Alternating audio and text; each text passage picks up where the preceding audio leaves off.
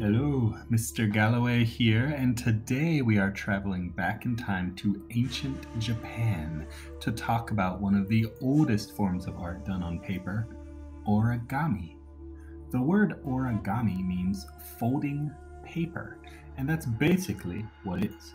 When you're making an origami sculpture, you take a single piece of paper, no cutting allowed, no gluing allowed, and you fold it into something new.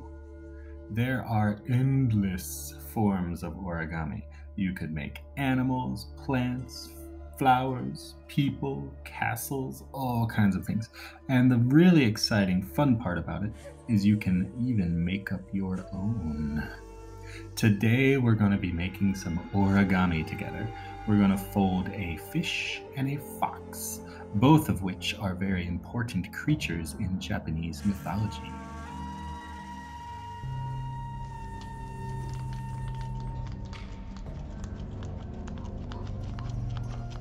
Alright guys, who is ready to make some origami?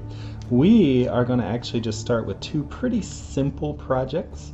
We're going to dip our toes in and do some easy ones. But if you enjoy this, I really recommend going on YouTube and looking up some origami tutorials. There are a lot of really cool things. Some of them are a little harder like this, but there are some pretty easy projects you could do too. My daughter actually made this one. And this little helmet she made, which is kind of neat. She made this one by herself, which is really cool, and glued a little button in the middle. I thought that was funny. And this one here is a design I actually came up with. I was just messing around and made that. So there's lots of really cool ones you can try out on your own as well. Now to make your own origami, we need a piece of paper. Origami paper is square. Most of the time you're going to find a really cool paper that's got a nice pattern on one side and it's blank on the other one, like this Tiger King here. Or you can see there's lots of, this one I accidentally ripped, but there's lots of really pretty origami paper. You probably do not have fancy origami paper at home. I only have this because my daughter is obsessed with origami. But if you don't have it, I'm going to show you how you can take a regular piece of paper and make it a square origami piece of paper. If you have paper, you're good to go. If you have construction paper, that might be even better because it's colored and it'll save you some time. If you want to try to decorate your paper with some patterns, you could think about what you're making and decorate it. One of the first ones we're going to make is a fish, so you could make little scale patterns all over your paper to get it ready if you wanted to. I'm just going to use this purple paper like it is now. Now to prepare our paper and make it a square, what you want to do is take one corner of your paper and we're going to fold it up so that this line and this line are parallel and touching each other. So I'm going to take this and I'm going to run it up to the top. See, I'm curling that corner up and I'm running it to the top so that they are exactly the same line. I want to perfectly line those up. You see what I did? You want to pay extra close attention to this corner here and try to get it as straight as you can. So once they are perfectly aligned, you can kind of pinch that corner and hold your paper here with one hand. I like to take my other hand and just run it down to pop that corner. And then you slide both sides and it should be lined up perfectly with the top. See what I mean? All I did, I folded that corner up like that. Once you've folded it up like that, you can get some scissors and very carefully try to cut your paper right along that line. You're trimming off this little rectangle here.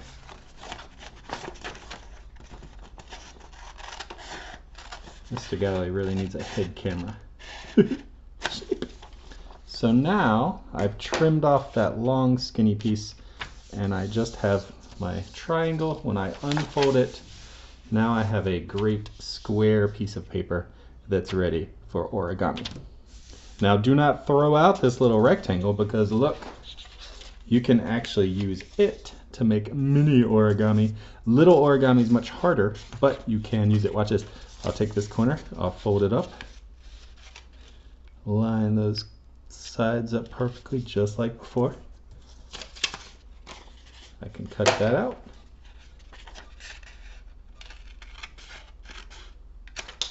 And look, I have a mini square I can use.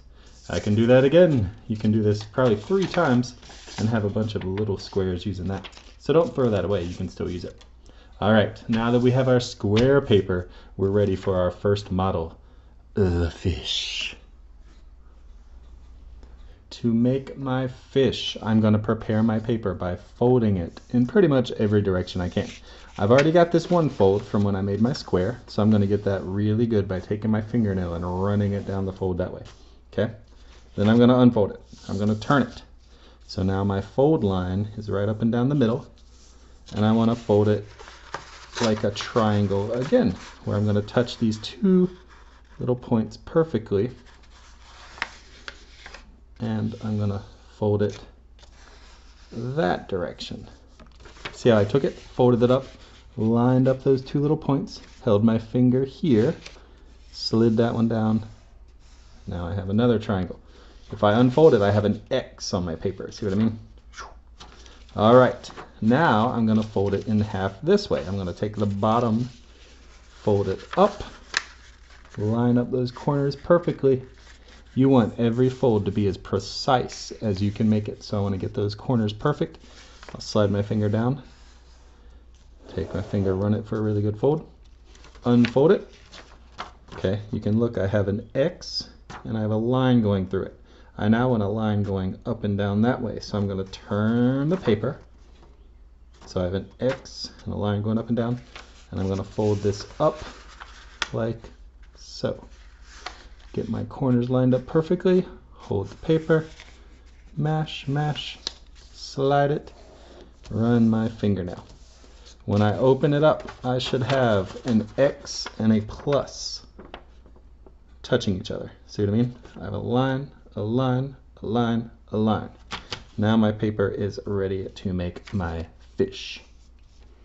Now, what we're going to do next is a little weird, but you can do it. I like to make sure my folds are nice and tight both directions. So I'm just going to real quickly make sure it folds both ways. It's going to make this next step a lot easier. So I'm just kind of letting it go both directions. This way and this way. Sometimes you have to work it a little to get it to go, but you can do it. Now, what we're going to do, we're going to take our paper. Okay? We're going to take our paper, and I want to see these little folds right here, this right here, and this right here. I have my paper like a square, and I want to kind of take it and I want to pinch that little fold right there. Okay, and I want to pinch the one right there. All right, pinch, pinch, and I want to bring them together. Okay, look, pinch, pinch, bring together. When you hold them together like that, now you should be able to just kind of flatten it into a triangle. Did I just blow your mind?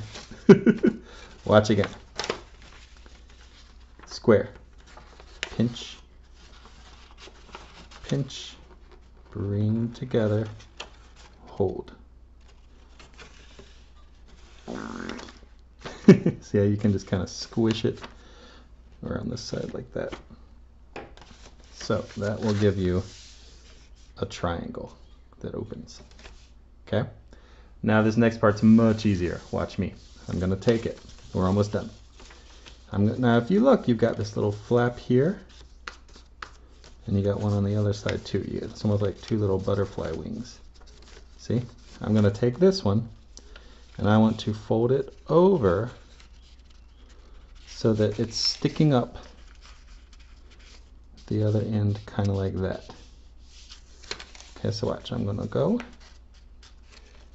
and I'm going to fold it over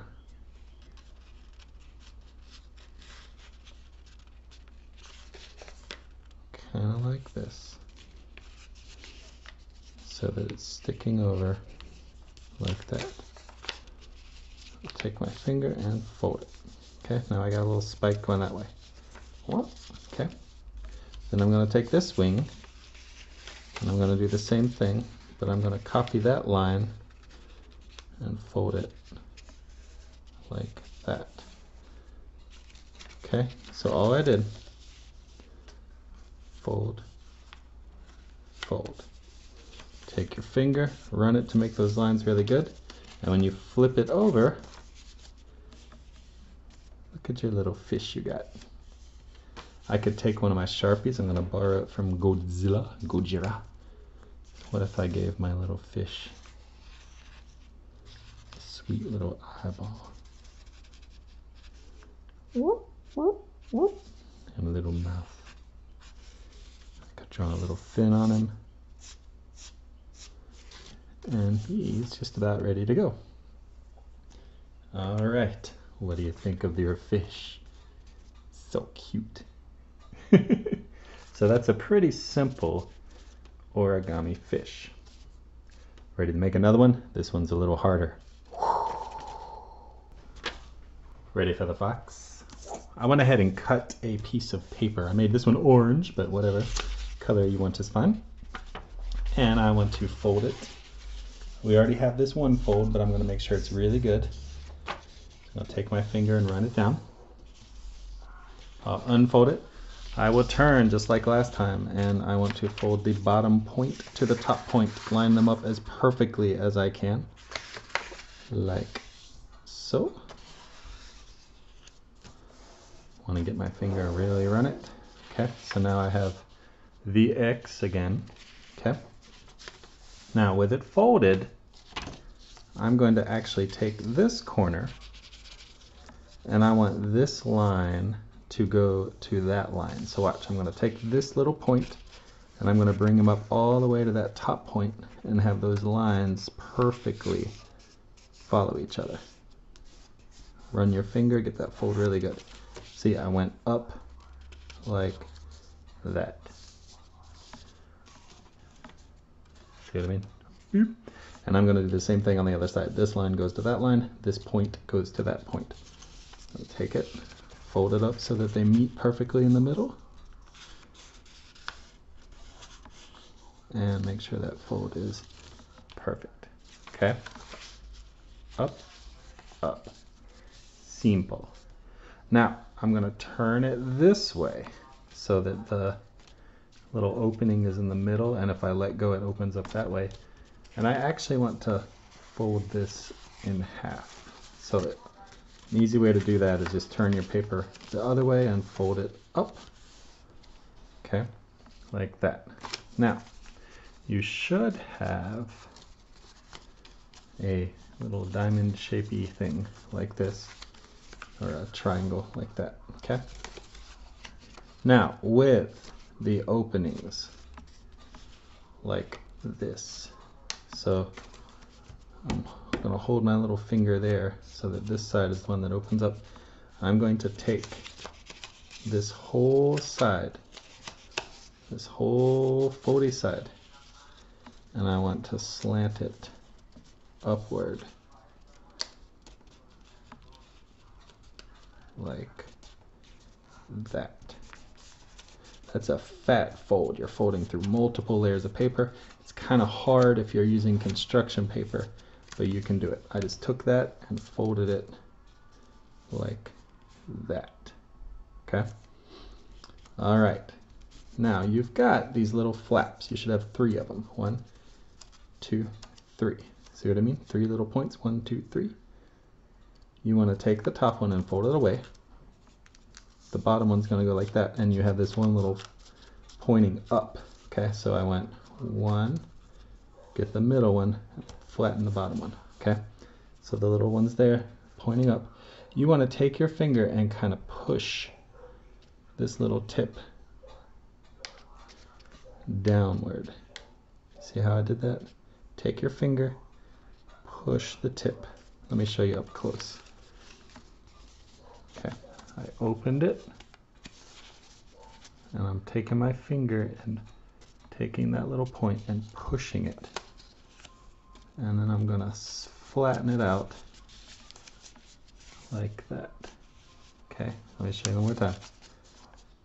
Push, flatten.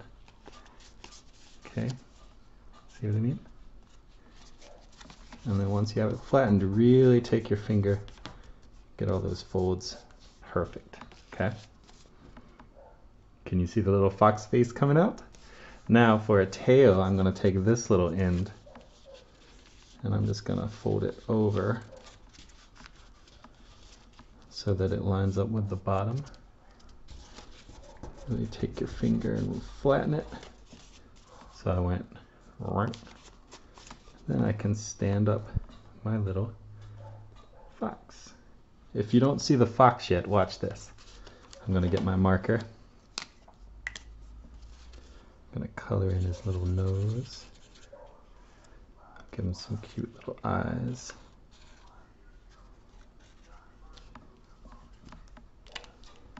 You see him now? Oh, he's so cute, so cute. And look, he'll stand up on his own and you can decorate your little house with a cute fox. All right. I hope you had fun with our origami today. If you did, make sure that you, like I said, try to find some more little designs and patterns you could make at home. There's fun origami everywhere. It's endless. There are billions and billions of different patterns and designs you can find and make. And you can even make little micro origami, which is really fun as well. I hope you guys had some fun doing this. We will travel to another ancient civilization tomorrow and see what we can make. But hope you had fun. Bye. Kit Sune.